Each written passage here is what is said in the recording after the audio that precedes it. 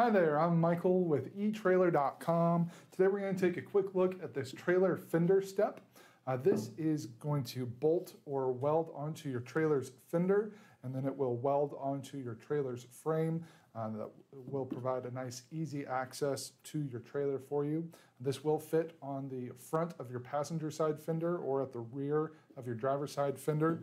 It is right at 7 inches in overall length or width there, and then our depth is going to be right about 3 1/4 of an inch.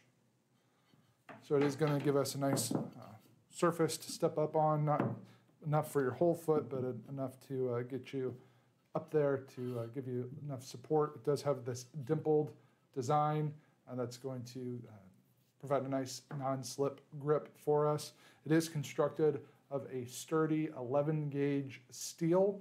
It can be primed and painted to match your trailer, so it'll blend in and look nice for you.